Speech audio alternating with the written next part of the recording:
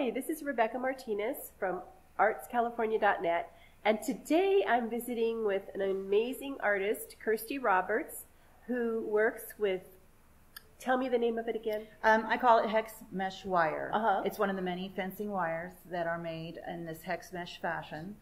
We have from chicken wire, gopher wire. This is gopher wire, and the reason it's different is double dipped. After they weave it, they dip it again in the galvanized. Mm-hmm. So it works a little different than regular chicken wire when we have it all over ourselves and it's spongy. Is it easy to work with? I would say I find it easy to work with. I like this stiffer wire better because I don't need to work on framework underneath it. All of my first sculptures and things, I had to do well with the underlying frame, yes, mm-hmm. and that was the biggest deal. It was very hard to do that. So when I found this wire that doesn't move, I was very thrilled. This is a beautiful little piece, and do you call this piece the Bluebird of Happiness? I do. The Bluebird of Happiness so is one of my favorite pieces. It was just, you know, the little birds kind of take on their own little character and they cock their head a certain way, and it's just all in the making process, but it is one of my favorite pieces. And would this piece do well outside? Yes, all of them. I use all materials that are indoor-outdoor safe. The little screen that I use for little details and extra is aluminum screening. Mm-hmm. The glass beads, everything weathers fine. I've got pieces outside that have been out there for years, and the color just stays. Mm-hmm. And how did you get into this? I say it was a combination of things. My mom and she owned a flower shop about 15 years ago, and we were doing paper mache at the time, but she liked the little frameworks to do ivies over and things like that. So we started doing it at that time. Her flower shop came and went.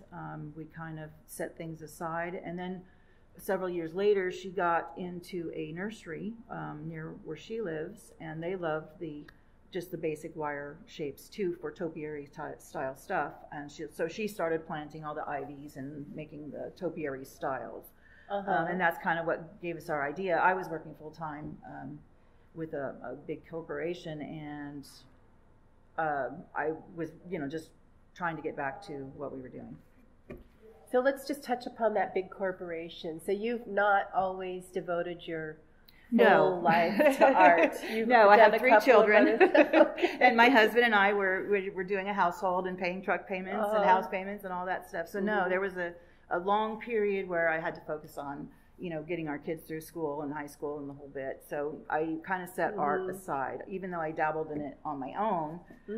I didn't try to, I wasn't out in the world doing it. So, well, from what I've seen of you, you are kind of a fountain of creativity. I don't think anybody could ever turn that off. Yeah, it just kind of comes, and my mom's that way too, and her mom, my grandmother, also still very artistic. Sounds like we have a little competition from the fabrication shop next door.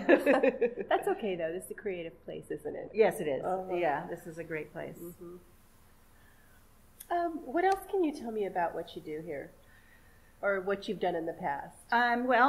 We did start our little website. We found that it's... You and your mom? Yes, okay. My mom and I. It was called Wire Wonder Sculptures. And from Is that still in existence? No. We closed shop. My mom had trouble keeping up with the website and all the things that were necessary, and she just felt that it was time for her to retire. Other things came into play in her life. She's got a little farm and all kinds of stuff going on. So we decided to close that, and then I looked on for other things.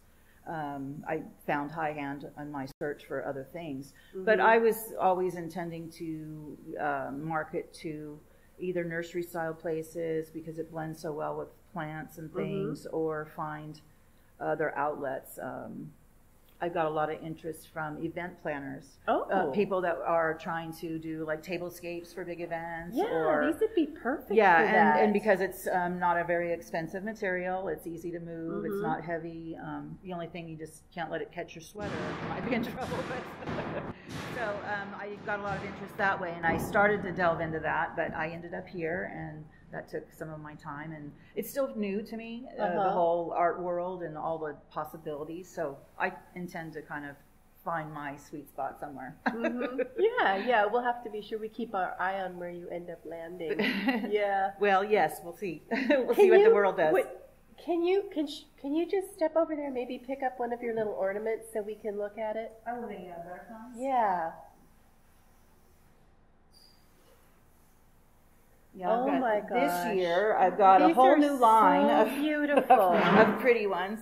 These are just beautiful. I don't know if you can see that. They're just shiny. Yeah, they're really popular, and these just clip onto the Yeah, you can tie tree. them on a branch or hang them or however. That's what I give the little extra lead underneath. And how much do these sell for? These are only $25. Oh my gosh! But they are kind of a little bling spot, either in the garden or during the holidays. I love that. So I think we're gonna take a look around the rest of your studio here. Is there anything that means a piece that might mean a lot to you, or have special... Not particularly. Everything is somebody that I created, so they're all special in their own way. But they develop and evolve as time goes on. I do have one more question for you. Does this medium require a lot of tools? No, I use wire cutters and just pliers mostly, and it's my hands. It's just stretching it and pulling it and moving it. Okay, and big thing of shears to cut it. But I work off of a 5-foot roll.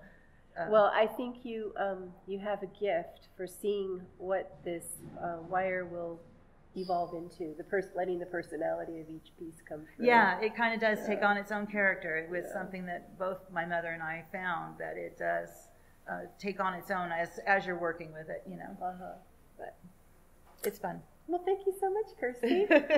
Thank you.